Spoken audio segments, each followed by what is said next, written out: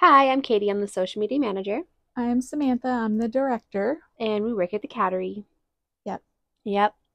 Okay, so we just did a $2 Tuesday about our long wait kitties.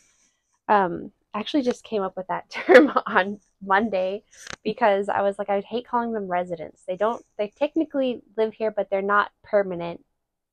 And I call the other cats our permanent residents, so I don't want to be like long-term residents. It makes them sound not adoptable. So I was like, long wait kitties.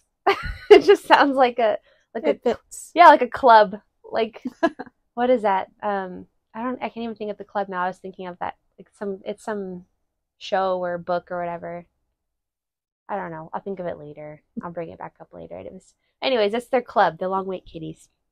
So we wanted today to talk to you guys about how certain kitties become long wait kitties because there was a lot of people who were very concerned about this. And didn't quite understand how some of these cats were still with us. So on Tuesday, we had a couple of cats that we highlighted. We had Tati, Bartleby, Eleanor, and Rolanda. But there are a couple more kitties that I could have chosen. Those are just the ones that I have the easiest time taking videos of, like, honestly. And a lot of people already knew Bartleby. That's why I chose Bartleby. But yeah, so. Jam, how do kitties end up becoming long wait kitties? Why? Why has no one adopted them? Sometimes it takes them a long time to come around That's true. to wanting human interaction.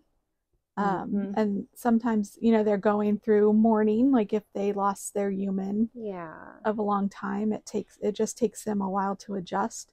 A shelter is a very stressful place for cats, even cage-free ones like ours. Yeah. That on the outside look like it's the perfect place, but there is a lot of stress for the cats themselves. Like they especially think about, a cat that came from a one-person family. Yeah. And all of a sudden there's all these people around. And all these There's cats. all these cats. Maybe they haven't been around another cat ever. Yep.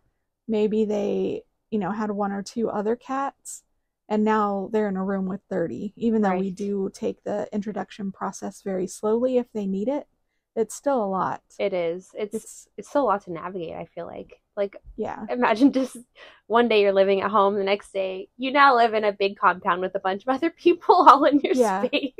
Like, excuse me.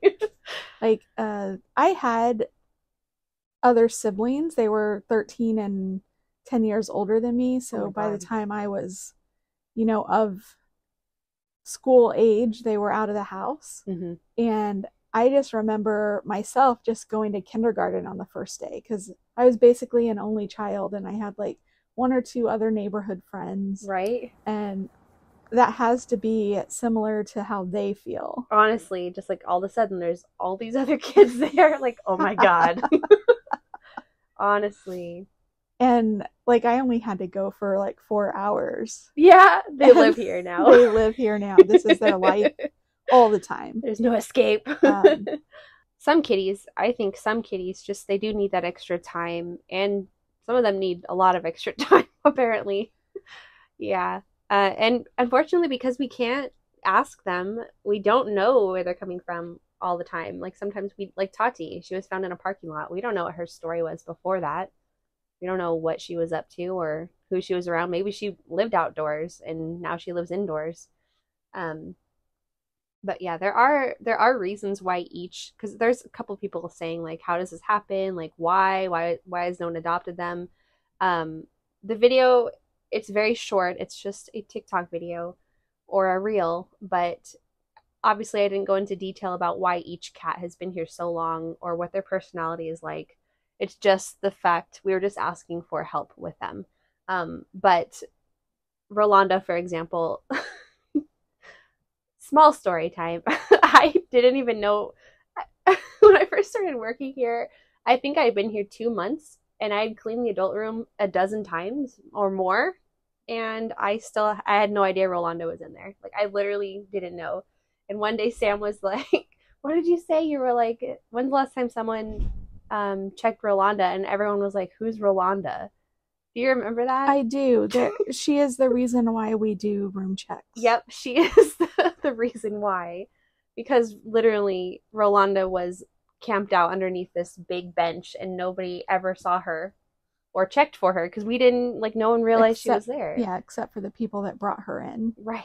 And the people that brought her in were not the people that were cleaning the rooms and doing exactly the stuff with the cat. So she is the reason. She's the reason. Because not at that moment, she had been there 8 months, and I was the only person that knew she existed. Right, exactly. That's what I'm like. That was so crazy. That was not a happy day for me. No, that was a bad day. Really mad. That was a very bad day. Yep. Understandably so. Yeah. We learned a lot. And I learned who Rolanda was really fast. She's also the reason why we have weekly cat tests. Is she? Yeah. She's amazing. Look at her. She brought a lot of change to the shelter. She did. She's actually been changing recently. So I've been here 4 years now. And it was literally only in the past couple months that I've seen so much progress. She's been wanting to be pet. She loves Bellamy. She's obsessed with Bellamy. Oh, really? She's obsessed. I didn't know that. They could be in the room together. They could. But he doesn't like her. Oh. Unrequited love. Yes. She pines after Bellamy. She always hangs out by his door. And if she's by the door, you can pet her. Like, she's like the tiniest, cutest, softest, like a little bunny cat. So cute, so soft. But yeah, if she's by Bellamy, she'll let you pet her. And that's the first time I've pet her.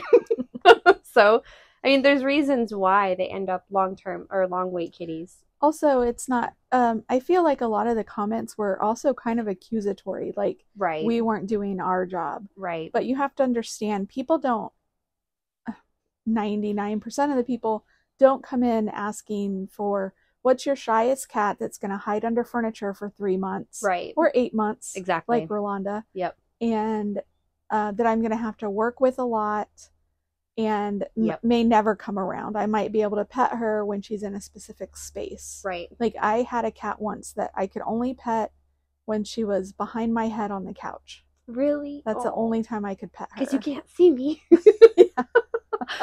Oh my goodness. And I didn't go out and pick her.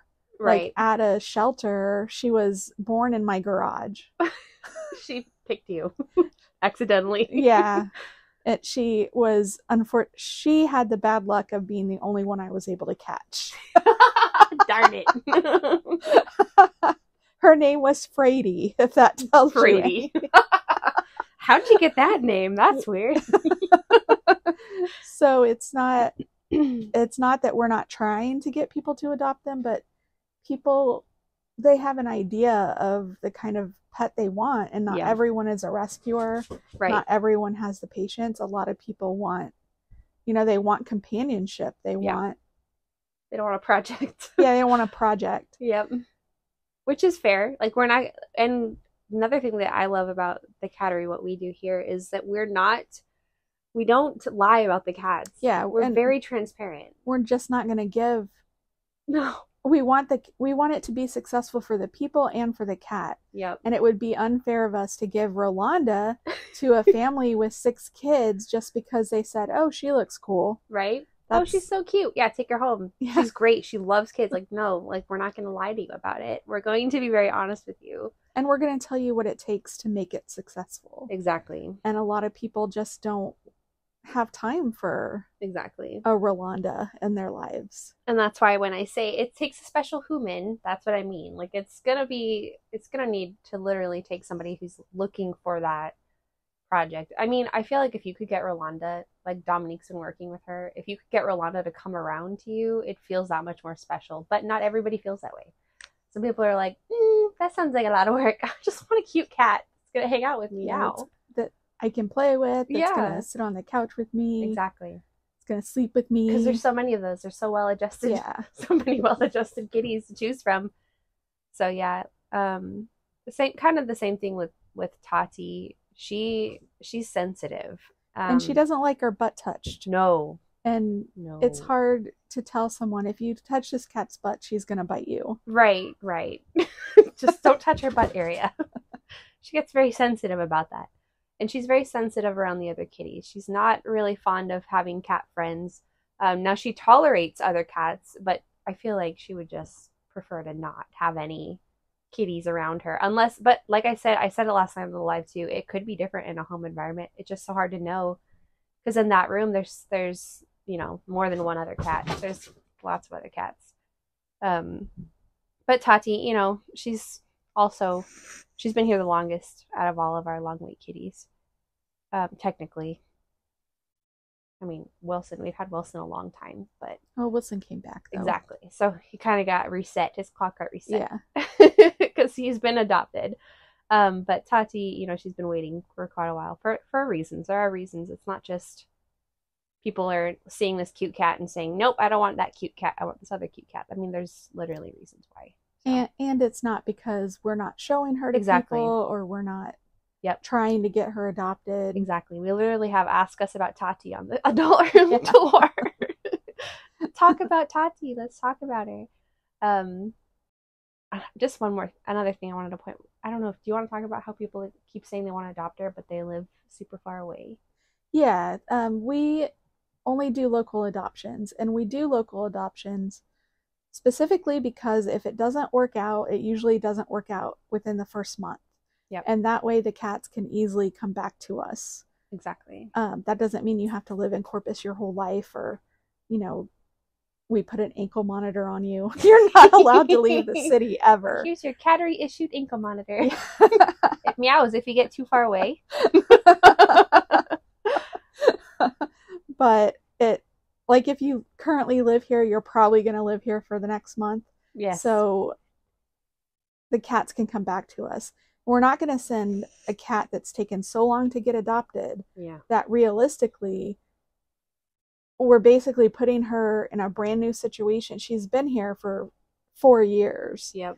And it might take her a while to adjust. Yeah. So we're not going to knowingly put her in a situation where we have to drive 8 hours to go get her, or a situation where the person's going to be embarrassed that it didn't work out. Yeah. And throw her outside, or take her to another shelter that might not be a no-kill, or might not take the time to know her exactly and put her with a good family. Exactly. And not that I'm saying most shelters don't do that, but there are like city shelters. Yeah, exactly. Like adoption isn't their specialty. Their specialty is to get the cats out. Right. Take a cat, any cat. So, or they get killed. So right. I mean, a fearful cat. Yeah, that's not necessarily a bad thing, but that's not the situation we want her to be in. So yeah, that is why, like Sam said, it's not that we're not trying, we are trying. And we have something called Cat Buddies, where we have like a list of cats that need some extra love and attention for whatever reason. And all of them are on there. They're all on it, I promise. So we do make an effort to socialize with them and try to get them adjusted. But it does take some time for some kitties. Some kitties just need that extra love and care. The Eleanor, Rolanda, Tati, Bartleby. Okay. Bartleby. I love that name. Bartleby was born to a feral cat. Was he? Yeah, I just looked it up. Oh, thank God. I was like, I don't know his story. I just know he doesn't like me. So he grew up feral. He seems on the outside to be very chill. But he has a very low tolerance for people touching him. That's a good way to say that, low tolerance. Doing anything with him, petting him. Very little patience. Yeah. Mm-hmm. The other day I thought he was Alfredo, and I was petting him and he slapped me. I'm like, okay, fine. And I turned around and I was talking to Richard, and out of nowhere he just hit me on the top of the head. I'm like, I wasn't even petting you anymore. You can't trust him. You can't. No, don't turn your back on him. That's when he gets you. I had literally turned my back on him. Yeah. And he hit me in the freaking head. I was so mad. Oh my God. That was uncalled for. That's what I tell him. It's not like I was trying to cut his nails or clean his ears, or I was just petting him. Yep. But anyway. He's like, hey lady, screw you. He doesn't fit in. He just doesn't fit into every home. No. In addition, when we're showing people around, he could give two shits about other people in the room. He doesn't care. He doesn't come up to them. No. He doesn't want to interact. So it's very hard for an adopter to bond with him. Yeah, because he's like, yeah, whatever. You're not that impressive. God. So that's Bartleby. That's Bartleby. And Eleanor was legitimately a feral cat. Legit. And to expand, if you weren't listening to the live, Katie kind of explained this. It was our first adventure together. Yep. The foundation that built our shelter for us had bought a house that was going to be torn down, and they said, "There's feral cats here. Come get them all." Yeah. We were like, "Oh, fun, cool." Great. It's not really what we do, but okay. But we do. But we will for them. Yes, we'll do anything for them. Anything. So I can't remember. I think we got like 5 or 6 cats. Yeah, we trapped a couple. And she was the last one. And she was the wily list one. Oh all the other ones we adopted out. They ended up being fine. Yep. And so we were thinking she was going to be fine. Nope. If we didn't think that she would have been fixed and put into the feral fence. We have a feral cat colony here at the shelter. But we had so much success with the other ones, but that we were like, oh, she'll come around. Yeah. Well, that was also 4 years ago. Yeah. And she hasn't really come around. Not at too all. Much. Not too but much. She lived inside all this time, and she's not a threat to humans. Not she at doesn't all. attack us. She doesn't. Even if you try to pet her, she doesn't hiss. She doesn't try to bite you. She just runs away. Yeah, she'll either freeze up or she'll run. Yeah. So I don't want to put her outside in the feral colony because she's just, I don't know. She's beautiful too. Like, and she's so accustomed beautiful. to the inside, and she's adjusted. Fine. She likes the other doesn't cats like a lot. us. Yeah, she does. She finds a couple cats that she likes every now and then. She really likes Daisy, but she loved Harold. Yeah. She likes Bellamy, even though Bellamy doesn't like her. Bellamy doesn't like anyone. He likes Daisy. Does he like Daisy? Remember, they used to be boyfriend girlfriend. They did. Well, Daisy's with Porthos now. Daisy kind of dates everybody. I don't know. She's a hippie. Free love and stuff, you know? Anyway, actually, she kind of has a hippie name, Daisy. Yeah. Kind of fits. Yeah. Actually, perfect name for her. Perfect. But Eleanor, yeah, she gets along so well with the other cats. That's the thing, is she's not, like Sam said, she's not a threat to anyone. Not the other cats, not to people. And occasionally we do get adopters that want companions for their cats. That's true. It doesn't have to be a cat that loves them. Right. They just want a cat companion. Exactly. So that does happen. And since she's been inside all this time, we're laughing at Logan is in the room and he's being silly. So it's the cutest biscuits ever. So frantic. This is supposed to calm me down, right? So there are reasons that they're all long-term, and we still try to get them adopted, and the end. The end. That's that's it. So yeah. Long wait kitties. We've got a couple of them. And if you want a cat project in your local, come get one. Cat projects. That could be the next series we do. Fun cat project with Katie and Sam. How to catch a scary feral cat. She wasn't scary though. I think, did Eleanor, one of the long-term residents got adopted, and Bree and Gilbert had to go get them. That was Eleanor. Yeah. So see, Eleanor was adopted. And this person, I remember, oh my god, I'm going to give her so much time. It'll be great. And then like within a week, she hasn't come out from under the whatever piece of furniture. And we were like, even an outgoing cat can take longer than a week. Yep. So yeah, we had to go get her. Yep. Because she couldn't catch her to bring her back. Yeah. She was in Portland, I think. I can't say Aransas Pass. She was somewhere. Poor Eleanor. Anyways, they did catch her. I sent our 2 experts. But think about if that person had been in Right? Michigan. Right? Oh, I can't deal with this. Like, well, I don't After have to tell you. week. Yeah, exactly. Well, let us just hop a plane. Yeah, no problem. Come get that feral cat from you. And That's it. All right, guys. Make sure you that wraps it up, right? Yeah. Wrapped up. Okay. Make sure you subscribe, like, comment, share, all that fun stuff, and ask us questions. And we will see you next week. bye. Bye.